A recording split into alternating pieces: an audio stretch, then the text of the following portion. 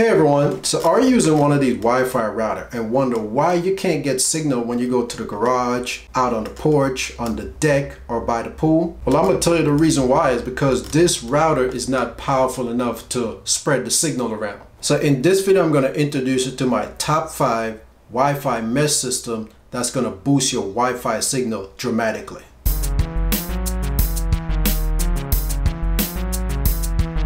Number 1.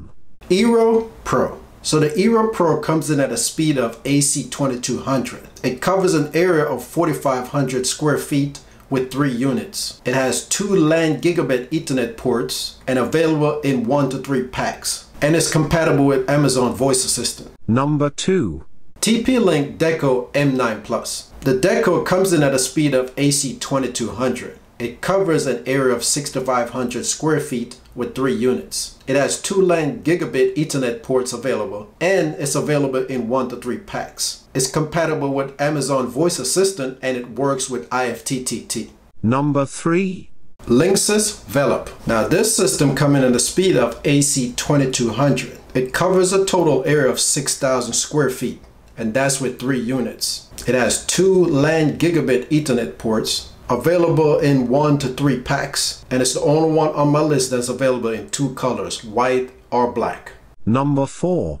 Griffin. Now the Griffin comes in at a speed of AC 3000. The total area of coverage is 8,000 square feet, and that's with 3 units. It comes with 3 LAN gigabit Ethernet ports and 1 WAN port. It's available in 1 to 3 packs. It can block ransomware and malware with the ESET technology and hack protection with AI intrusion detection. Number 5. Netgear Orbi. Now the Orbi comes in at a speed of AC 3000. It covers an area of 8,000 square feet with 4 units. It has 4 LAN gigabit Ethernet ports, and the units come in various configurations. There's a unit that has cable modem built in. There's one with Amazon and Google Voice Assistant built in, and the speaker is made by Harman Kardon. And there's a unit that's built especially for business. So you can separate your guests from your employees, and you can apply different security measures. And finally, they have an expandable unit that you can put outdoor that can handle rain and various weather conditions. Okay, so all of these systems are triband system. And if you don't know what a triband system is, let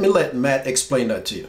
According to Chris Hoffman, editor-in-chief of HowToGeek.com, while dual-band routers broadcast 2 separate signals, tri-band routers broadcast 3 different signals. Essentially, they're hosting 3 different Wi-Fi networks at once. But the similarities end there. Rather than hosting a network at a 3rd different frequency, a tri-band router actually hosts a 2.4 GHz signal and 2 separate 5 GHz signals. A dual-band router makes sense for compatibility reasons. But why do you need a separate 5 GHz Wi-Fi signal? Well, because Wi-Fi networks suffer congestion too. Theoretical maximum Wi-Fi speeds are split and shared among all the devices on your network. So, if you have a smart TV streaming a high-resolution 4K stream from Netflix, that will reduce the Wi-Fi speed available to your other devices. A tri-band router is literally hosting 2 separate 5 GHz networks, and it automatically sorts devices into different networks. This offers more speed to share among your devices. Note that it won't actually speed up a single device.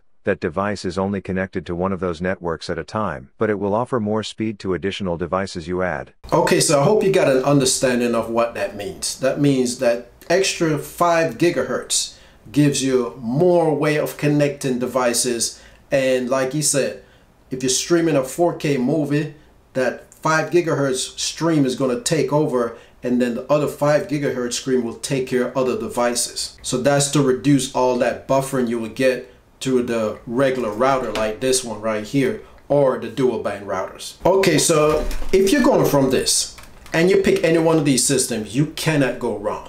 But of course, there's advantages to which system you get. So out of these top 5, let's see the advantage to each system. So let's start off by square footage. If you're trying to cover a large square footage, the Griffin and the Orbi is going to be your best bet. With the Orbi mean the better one, because the Orbi can expand out to, like, for instance, the outdoor unit, which increase your Wi-Fi square footage. Now, as far as Wi-Fi speed, the Griffin and the Orbi is coming in at AC 3000. which is going to be your two fastest system on this list. Eero, the Linksys, and the TPLink is coming at AC 2200. Not bad, but not as fast as the AC 3000. Now, if you're looking for hardwired connections, your two winners going to be the Griffin and the Orbi. Those are the ones with the most LAN port, 4 each, while the Eero, the TP-Link, and the Linksys only has 2 Ethernet ports. Now, if you want to get a system that can integrate with your smart home, then you want to get the system that's available from Eero, TP-Link, Linksys, or Orbi. The Griffin, I didn't see anything about it being smart home compatible. The Orbi has 2 voice assistants available for it, so you can use either the Amazon or the Google, and everybody else has the Amazon assistants available. Now, even though the Griffin doesn't have voice assistant compatibility, it does have protection against ransomware, malware, and hack protection. And that seems to be built right into the unit and not some software that's running on the computer. So when I was shopping around for a mesh system, I was weighing between the Linksys and the Orbi. I ended up going with the Orbi because I needed hardwired connections. Because the most stuff I can hardwire takes a load off my Wi-Fi. And that was the only system at the time that has 4 Ethernet port per unit. And to expand those 4 ports, I connect a switch to one of the Ethernet ports. Plus, the Orbi had a faster Wi-Fi speed compared to the Linksys. But as you can see, the Orbi system is the most versatile system out there. There's a unit that's built specifically for business, one that's built to handle the outdoor environment. There's one for you to get rid of your cable modem, and there's one that has the voice assistant built in. Now, the only disadvantage of the Orbi system is they are a huge unit. They are big and chunky. So if you don't want that big chunky unit sitting in your living room because it's messing up your decor, then you want to go for something like the Linksys, because those devices are very small and square